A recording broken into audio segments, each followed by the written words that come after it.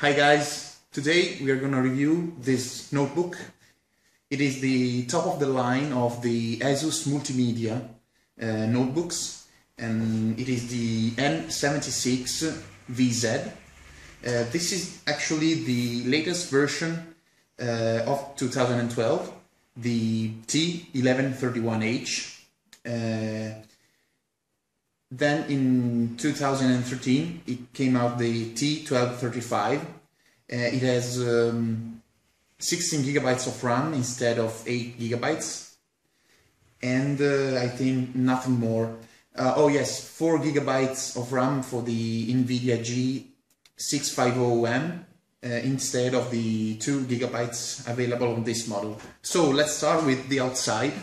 We can find actually the battery, and here is where are placed the two hard drives, 750 gigabytes each, and here there are the two RAM memories, 4 gigabytes each. You can change all this stuff just unscrewing one single screw here and removing this panel. And so on the first side we have the Kensington lock. This is a jack audio exit for the subwoofer. This is the multimedia series, so Asus provides you a little subwoofer by Sonic Master, and it really improves a lot the sound quality of this notebook.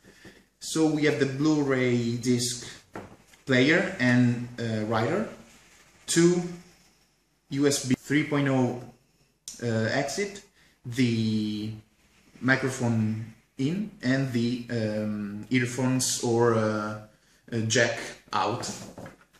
On the front we have just 4 lights for the actual working status of the notebook.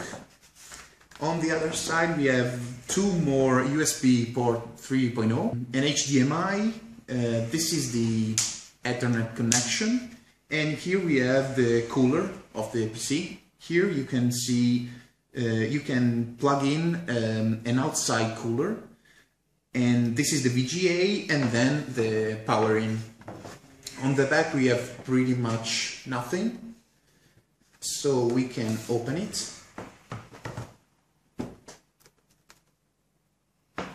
You can see on the back of the screen the Asus logo, and inside we have, like I said, aluminum structure, the touchpad, the full keyboard here.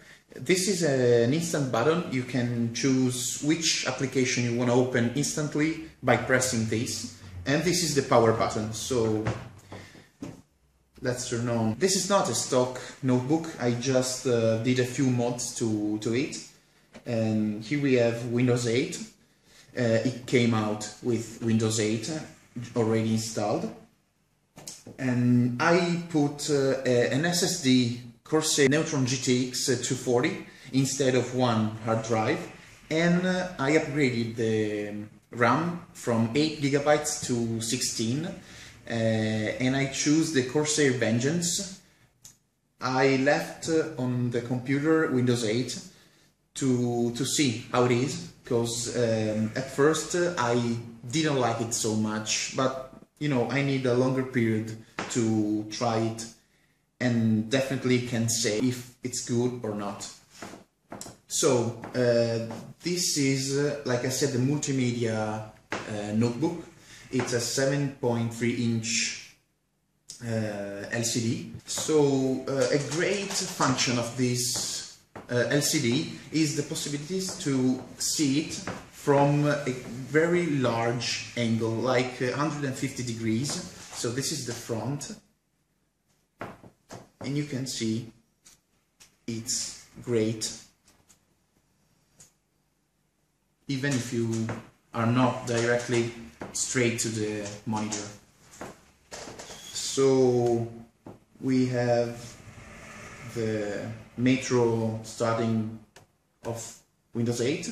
So this is the actual normal desktop.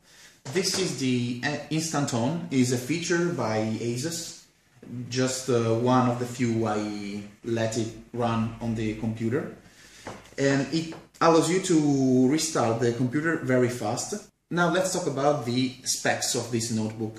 It comes with the Intel CPU, the third generation i7 3630QM with 2.4 GHz, and with turbo boost it goes around 3.3 GHz. We have an NVIDIA GeForce GT 650M, 2 GB of DDR3 RAM for video card. We have with the stock notebook 2 hard drives to select. I choose the 750 GB per each. They are actually good hard drive. One is an Hitachi, the other one is a Western Digital. They are both 7,200 RPMs, but you know, just now an HDD is not enough, and you probably would improve your computer. So with almost $250 you can have a great SSD. I choose the Corsair Neutron GTX 240, and I left the other HDD drive to the mass storage. Then you have 8 GB of RAM. You have 2 slots, so you can maximum arrive to 16 GB. I choose the Corsair Vengeance RAM, CL9, 1600 MHz, and instead of the 1600 MHz, CL11 of the Hynix, the stock equipment on this notebook. You have the LCD screen Full HD. So for the multimedia, actually, we have a great audio system. The audio is provided by Bang & Olufsen with the Asus technology Ice Power. They give you even a little subwoofer. You can connect it here, but I don't have it here right now. And you can listen really well to music, movies, with a great quality and a great volume, and this is not a common thing if we talk about notebooks.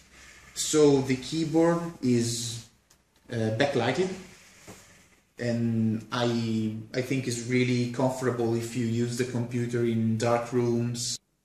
So the touchpad is the only part I don't like so much. Just, I don't know if you can listen to this, but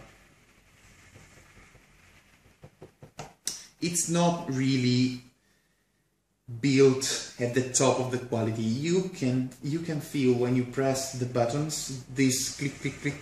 It's annoying a little bit. For the rest, is really a well-made notebook. It's actually great, good looking, but this is a personal thought. So if you like the simple construction, if you like computers like the Asus Gaming, the Asus Lamborghini or the Alienware, so this is not the look that you would like much. So guys, now let's talk about benchmarks and performances.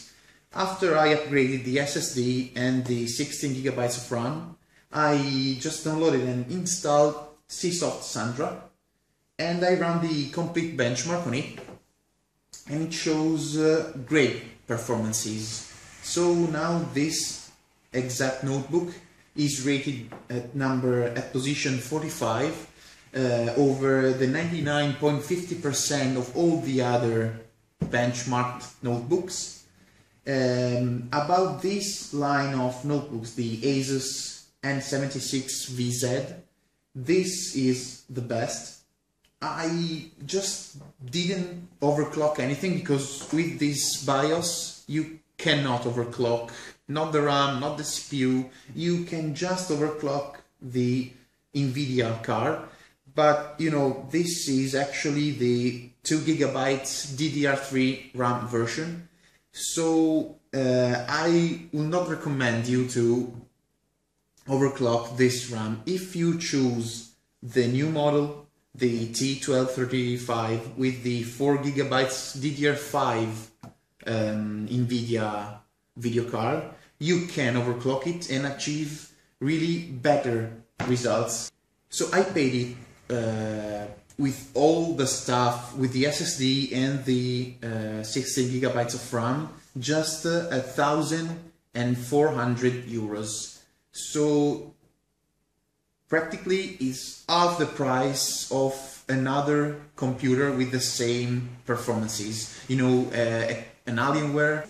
If you're not gamers inside, I played sometimes with games like Skyrim or GTR2 or some Need for Speed, just few things, or you can do you can edit videos, music with these. Now with the 16GB of RAM, I really don't need anything more for my use. You can have great results with this notebook. I'm really glad to have both this kind of notebook. So I like to watch movies, TV series, and anything practically on my notebook. So this offers the quality of the sound, the quality of the video, and now even the performances that I want. So guys, let's see next time with another review, and I hope you enjoyed. Subscribe and like it. Thank you. Bye.